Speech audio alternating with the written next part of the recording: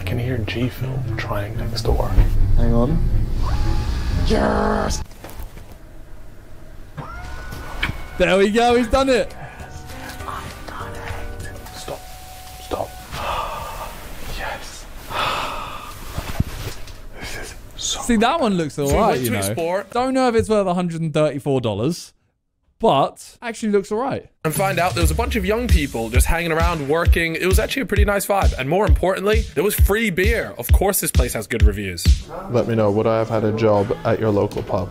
Yes, I would have. And just like the other one, I had Okay. to check out the toilets. I mean, I don't know what it is about Japan, but they all have those like squirty toilets that clean your hole.